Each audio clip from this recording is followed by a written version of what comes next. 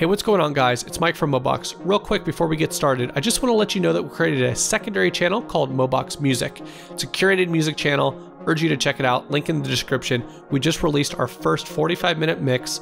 It is called Deep Sleep Mix 1. If you're working in After Effects or studying or just trying to get through your day, I urge you to go listen to that. If you're a fan of the music you hear on MOBOX, you could always find those songs over on MOBOX Music. Anyways, guys, let's get started.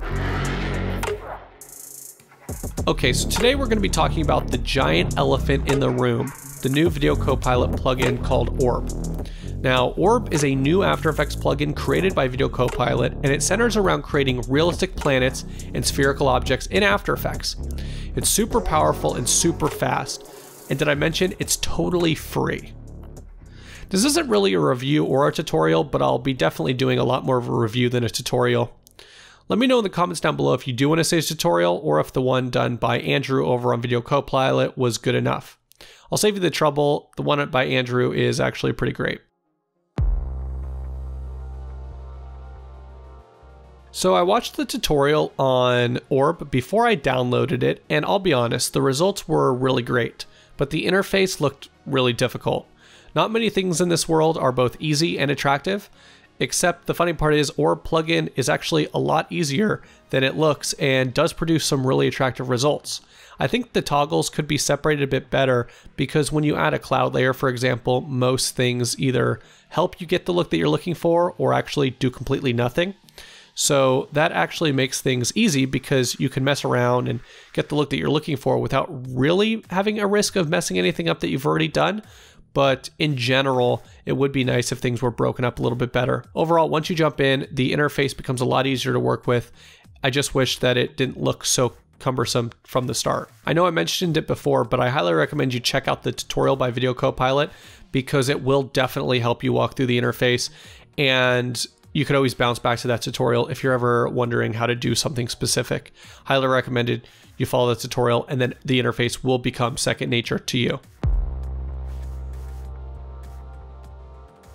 So as you can see from the trailer for Orb and the tutorial from Andrew on Video Copilot, the results speak for themselves. Your mileage will vary, but there's no doubt that the plugin has the capability to create amazing things. You'll need to practice and experiment before anything you create will look anything close to the trailer, because Orb is just a cool tool to help you create better things.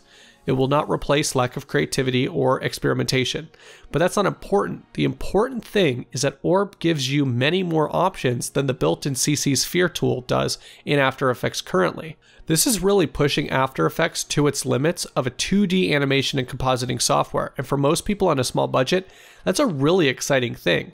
No doubt the results you could achieve with Cinema 4D will probably easily match this. The point is, Cinema 4D is really expensive and much more difficult to use. Use your creativity, grow your skills, and you will achieve greater things with Orb than otherwise. The major problem I have with Orb isn't actually the plugin itself, it's the fuel that runs it. To create amazing work, you need high resolution textures. You could find some good textures and elevation maps online. Some are free, some aren't, but for the most part, they're not that great. Usually they're lower resolution than you'd want, and most are not that detailed. I found that 8K to 16K textures of planets and moons in our solar system are the best you'll find. They're free and great quality. It's a limited selection, but unless you know how to make textures and elevation maps, you're limited to nature. But if anyone out there knows a great resource for texture maps, let us know in the comments and I'll collect the good ones and put links in the description. I will point out one great addition though that they did add that helps combat this problem. Under the mapping settings, you could choose to tile and blend textures. So theoretically, you can create or find maybe a 2K by 2K square texture and tile it with this built-in functionality. And that should actually get you a lot further than just finding texture maps online of complete planets. The other limitation that I see is that the objects act like 3D shapes, but really they're 2D shapes, and that means you can't simulate a star and planet. I have a tutorial where I showed this with an Earth and a moon, and you may be able to fake this with Orb, moving the objects by hand, but rigging a simulated planet system would be nearly impossible for my estimation. This limitation will be most noticeable once you have a sphere and you want it to rotate from behind another sphere and then in front of it. It'll be clipped depending on the order of the layers. In general, I haven't really found a great way to place multiple orb spheres in one composition and have things move naturally and being placed positionally correct. Another tutorial from Andrew would be nice to address this because it seems that he did find a way in the tutorial trailer. I'll admit, I'm weird and I like to rig things together to work like they do in nature, but if you're just trying to get some slow camera shots of a planet, there's absolutely no need to simulate an entire solar system like I want. You could just simply move the objects by hand and try to estimate it to make it look right.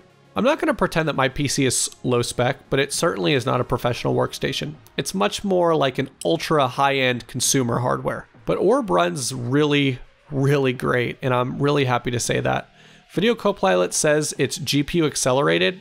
Not sure what that means in terms of how it's coded, or whether it's just using GPU accelerated effects built into After Effects, but for me it means that my GPU and CPU absolutely crush this thing and complete scenes render and load into RAM really fast.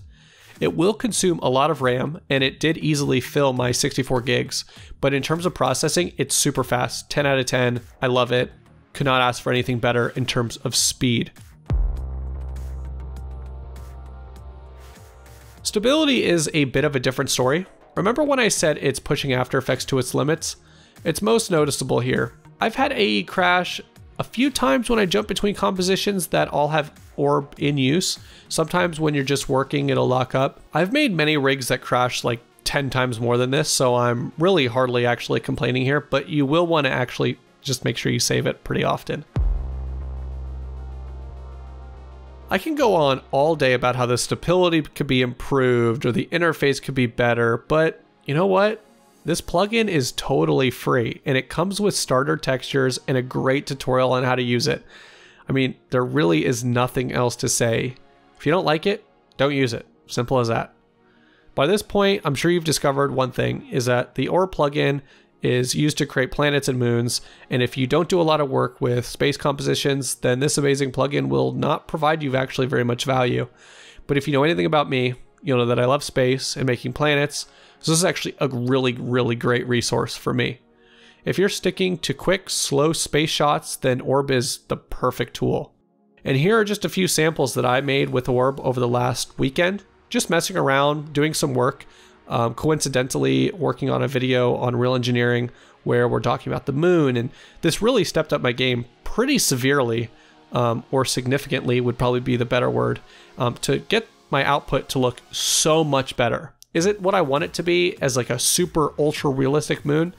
Not quite, but I think that if I find the proper moon textures and proper bump map or elevation map or normal map, whatever you want to call it, then I actually think that I can get a lot closer to what I would dream to achieve than with what I've been doing with Orb. So you could have fantastical, you could have realistic, it doesn't really matter, and it's really easy to use. So it works with cameras, it works with lights, there's really nothing else to say. If you're working on a budget, it's the best tool to add to your collection if you're dealing with space shots at all. So anyways, guys, I hope you enjoyed this video. If you did, please be sure to give this video a like. Check out MOBOX music, please. Go over there, subscribe.